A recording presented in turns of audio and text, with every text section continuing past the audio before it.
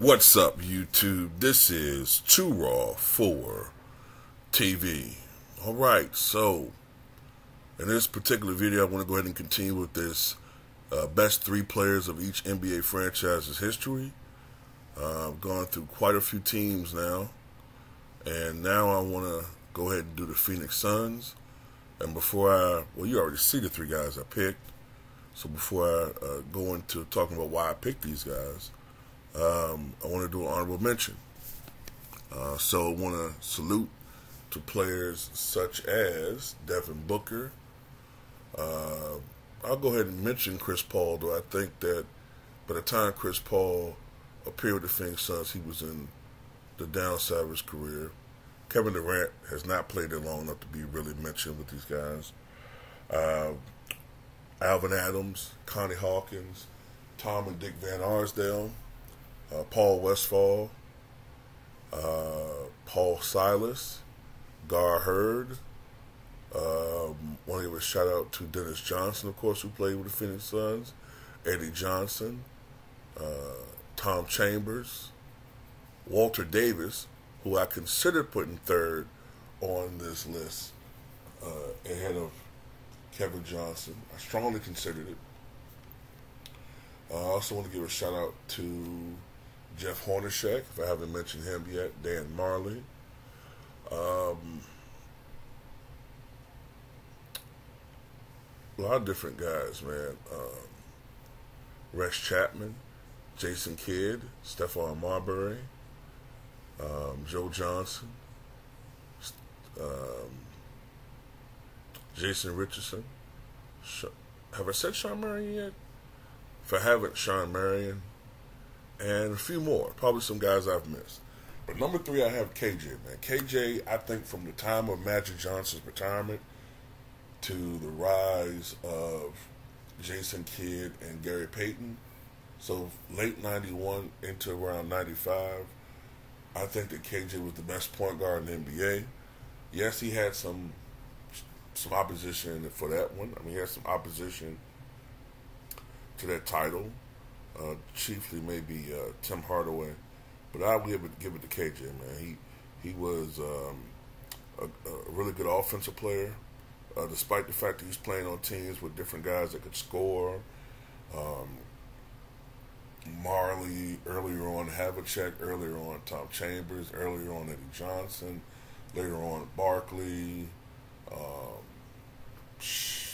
Danny Manning briefly, Richard Dumas, Cedric Ceballos, who I forgot to mention, by the way, an honorable mention. Despite playing with these guys, he was still able to average 20 points per game, and he was one of the best playmakers in the NBA. There was a stretch where for 4 consecutive years he averaged at least 10 assists per contest. Played in the NBA Finals, though he didn't play particularly well in that Finals. He played 12 years for the Phoenix Suns, appeared in 683 games, and in those 683 games averaged 18.7 points, 9.5 assists, 1.5 steals, on 49.4% shooting from the floor, and 84.1% from the free throw line.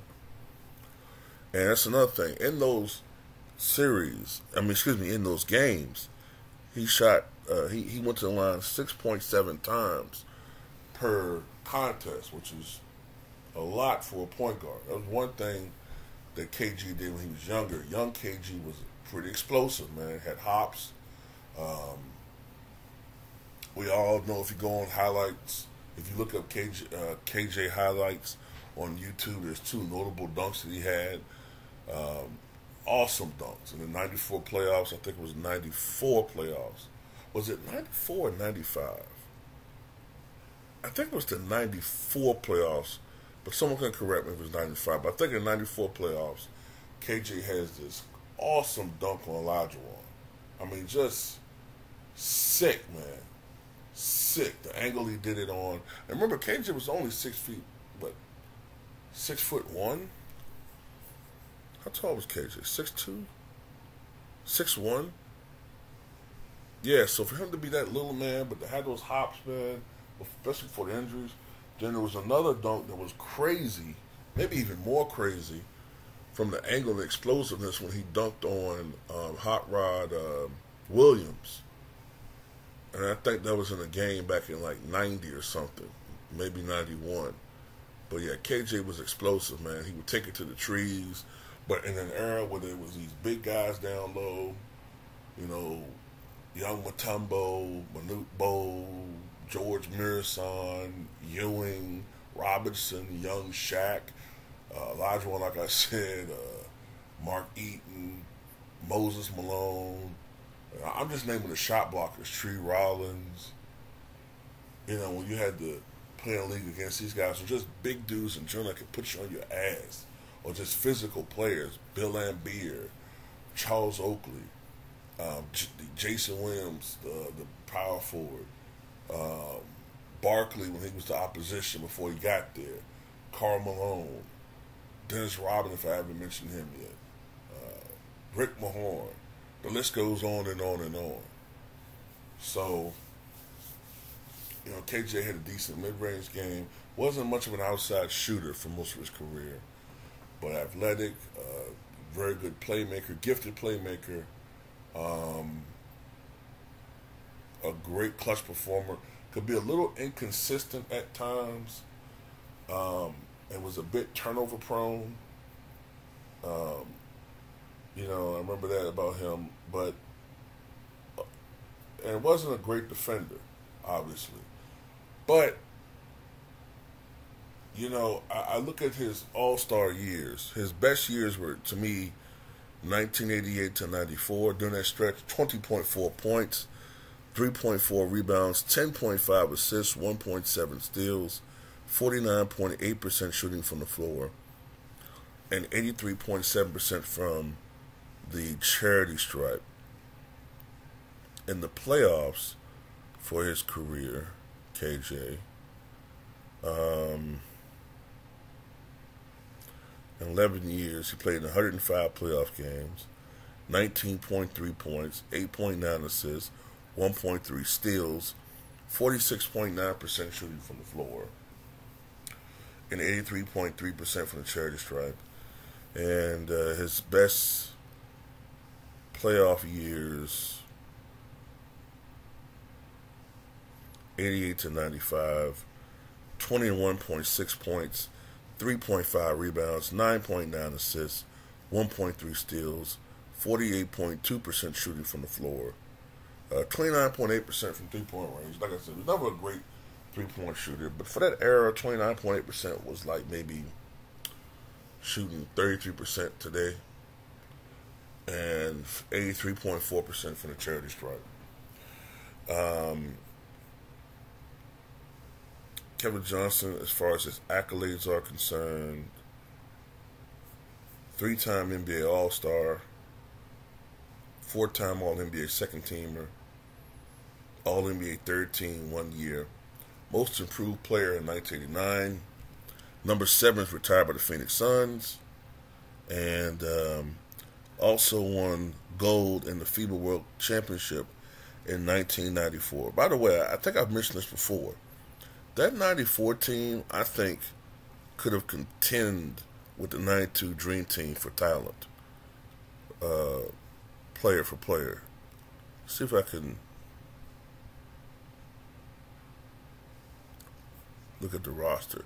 They were called Dream Team 2, and they beat Russia 137-91 in the final, and they were 8-0 in that tourney.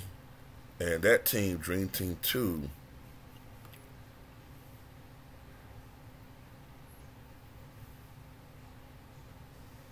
let me see. I'm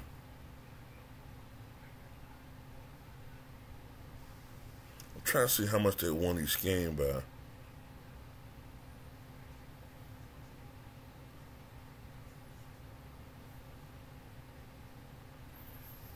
Let's see.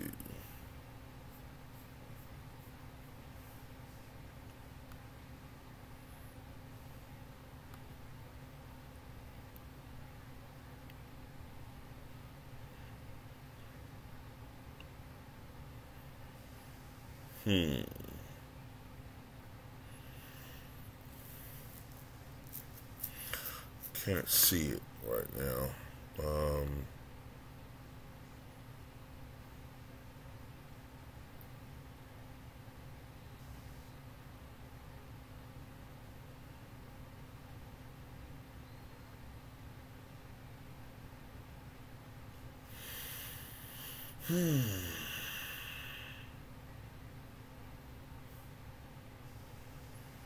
Have to do a little more research later on, man. But yeah, Dream Team 2 consisted of. Sorry for taking so long. Dream Team 2 had players at Derek Coleman, Joe Dumars, KJ, Larry Johnson, Sean Kemp, Dan Marley, Reggie Miller, Alonzo Mourning, Shaq, Mark Price, Steve Smith, and Dominique Wilkins. Yeah, they were a really good fucking team. So that's my third guy, Kevin Johnson. Number 2, I have Charles Barkley. Now, you can make a case that Charles Barkley should be number 1. Because to me, yeah, he is a more dominant player than Steve Nash overall, right? He's just a more dominant player. But the reason why I chose Steve Nash is his longevity with the Phoenix Suns. He was just there a lot longer. He was there a lot longer, so therefore, you know, he put in more work as a Phoenix Suns, as a Sun player. And while he didn't appear in the NBA Finals, he won 2 league MVPs. I can't ignore that. No matter how much I don't think he should have won those 2, the fact of the matter is he did. He did. And when I coupled that with the fact that he played with the Phoenix Suns that long, I got to put him number 1 over Charles Barkley. As a Phoenix Suns. Not as a player. Not as a player all time. But let's get that distinction clear. Not as an all-time player. But as a Phoenix Sun, I gotta put him a little bit over Charles Barkley. Some people not agree with that. It is what it is.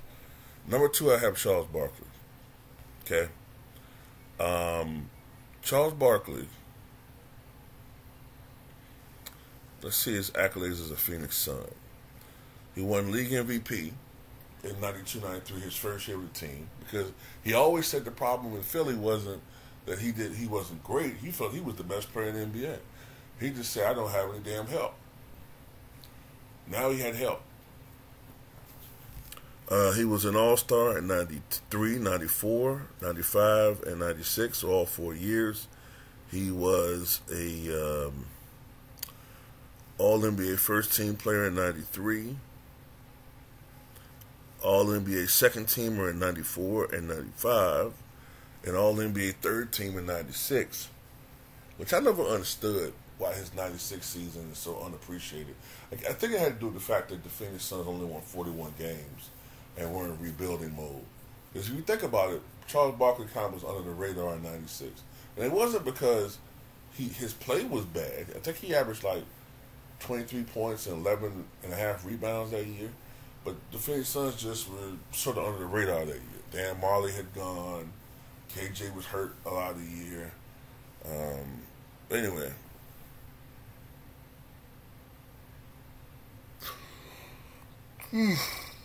Excuse me. Charles Barkley's on the 50th and 75th anniversary teams. He's in the Phoenix Suns Ring of Honor, though his number should be retired. And as a Phoenix Sun, like I said, he played 4 seasons for the Phoenix Suns. And in those years, he averaged 23.2 points, 11.4 rebounds, 4.3 assists, 1.6 steals, nearly 1 block a game with 0.8 per game, 50.1% shooting from the floor, 30.1% from deep three-point range, and 75.1% from the charity stripe. And he got to the line 7.5 times per game. So Charles Barkley, 280 games. He really did the job. In the playoffs for the Phoenix Suns, in those 4 years, he appeared in 48 playoff games. 22.9 points, 11.6 rebounds, 3.5 assists, 1.5 steals, 48.6% shooting from the floor in the postseason, 27.3% from three-point range, and 76.3% from the charity stripe. And I'm just looking. You can make an argument that his strongest playoff run might have been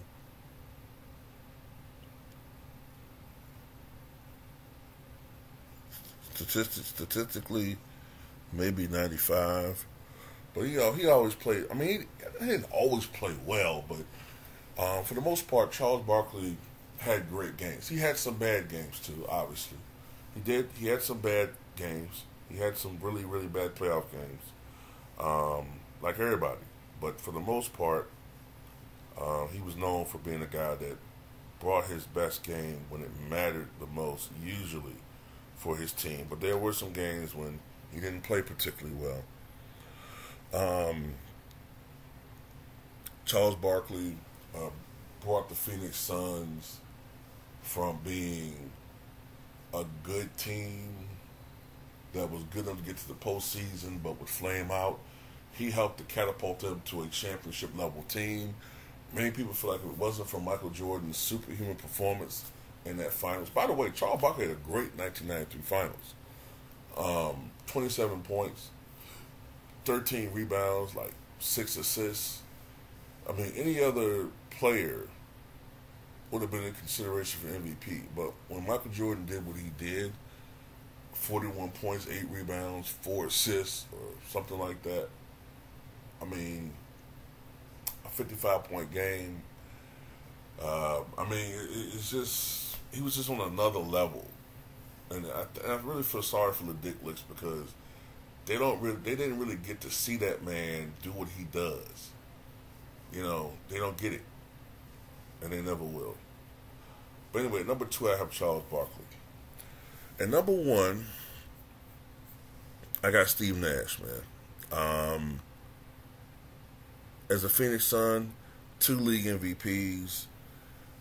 He was, as a Phoenix Sun, I gotta look at this. Altogether, he played 10 seasons as a Phoenix Suns. He was drafted by the Suns in '96. He left. I think he was traded to the Dallas Mavericks in '98. And I think he left as a free agent in 2004 and came back to Phoenix, where he played his best years, 8 years altogether. So, 2-time league MVP as a Phoenix Sun. He was a 5-time All-Star as a Phoenix Sun. 3 times All-NBA first team as a Phoenix Sun. 2 times All-NBA second team as a Phoenix Sun. 5 times led the NBA in assists as a Phoenix Sun. A member of the 50-40-90 club 4 times. 4 times, including 3 consecutive seasons as a Phoenix Sun. Phoenix Suns Ring of Honor, though his number should be retired. He's on the 75th anniversary team. And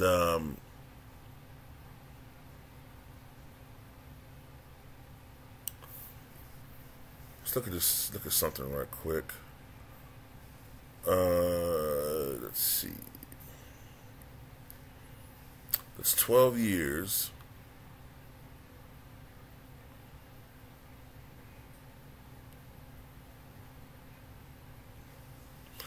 That's 12 seasons altogether. No, 10 seasons. I take that back. It's 10 seasons as a Phoenix Sun. And he appeared in 744 contests.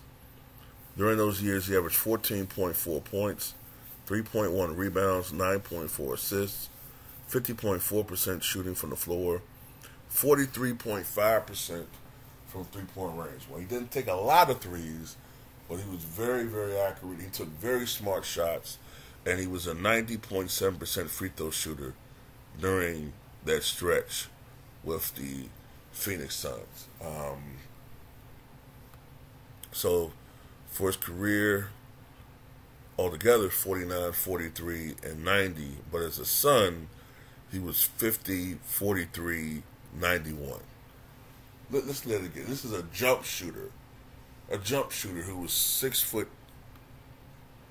and 195 pounds and not athletic. 50, 43, 91. Imagine what Steve Nash would do today. Imagine what he would do today with all the spacing that would be available today. Awesome shooter. Awesome shooter. Second to Steph Curry in free throw shooting in history. Just behind him at 90.4%.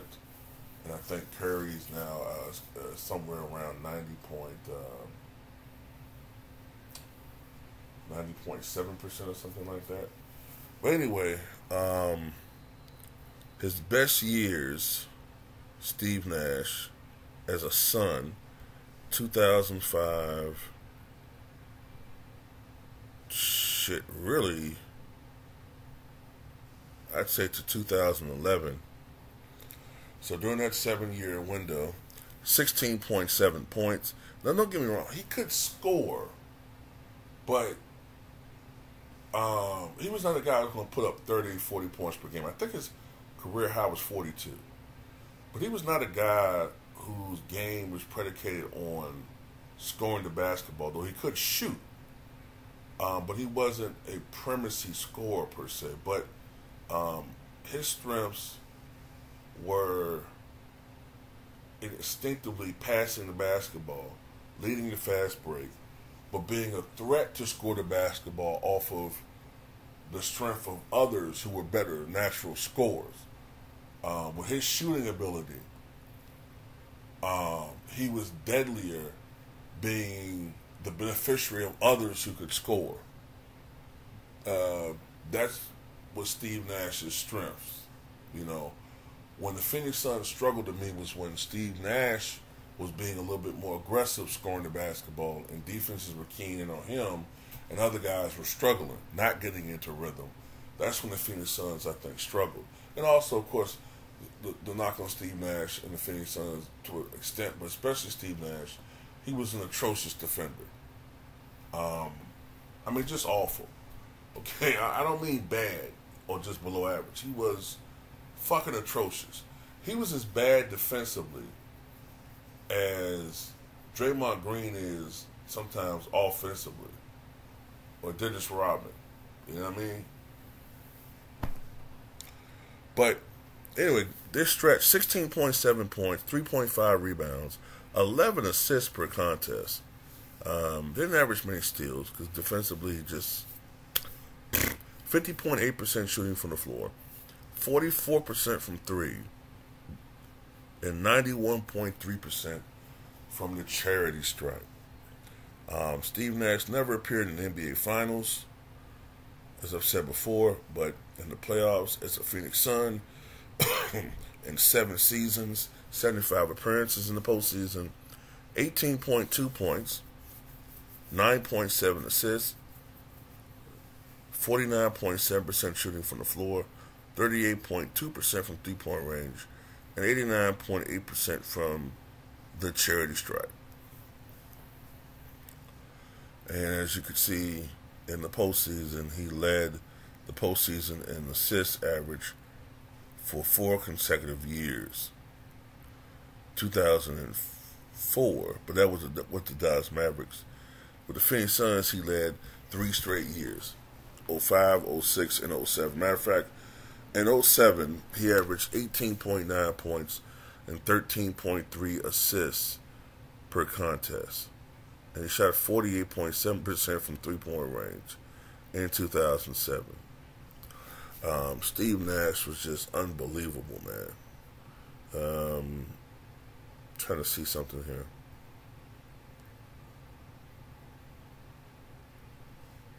His first 3 playoff runs as a Phoenix Sun, 21.2 points, 11.3 assists, almost 4 rebounds, 50% shooting from the floor, 40% from three-point range, and 91% from the charity stripe. And, you know, they were 7 seconds or less offense. An amazing team to watch in the mid 2000s and a precursor to the NBA of today. So, Steve Nash, number one. Tell me what you guys think.